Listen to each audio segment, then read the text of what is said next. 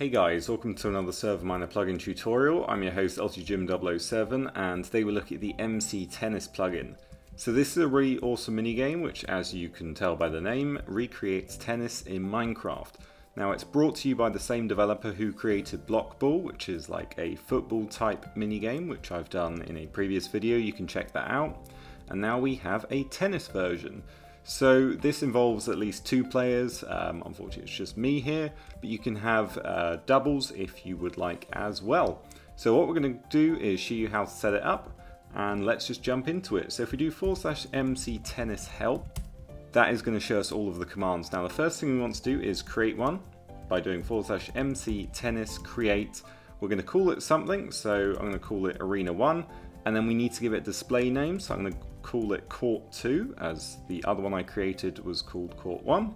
And then what we can do is MCTennis list. This is going to list all of the ones you've created. Now the one I was testing with is enabled and people can join and play.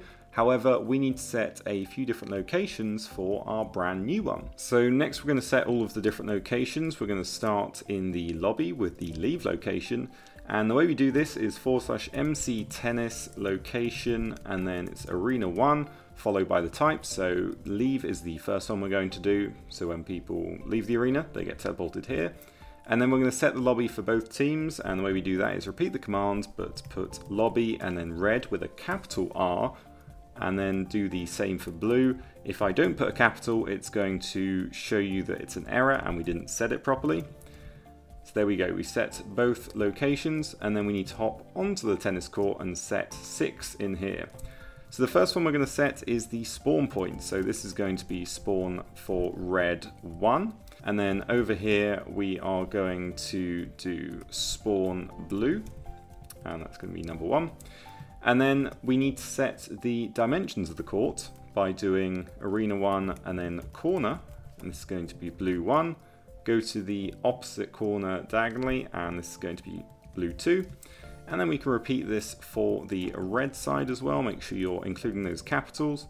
And then your chat window should look like this, with it saying location set successfully with all the coordinates and everything. The last thing we need to do is /MCTennis toggle for Arena 1, and that will enable it, reload it, and then if we do MCTennis list, that shows both are in fact enabled. So now that we've toggled it on and it has been reloaded, we can do /MCTennis join followed by Arena 1, and it's going to put us in the red team lobby spawn that we set. And then obviously if we were to then leave the arena, we get toggled to our leave point that we set.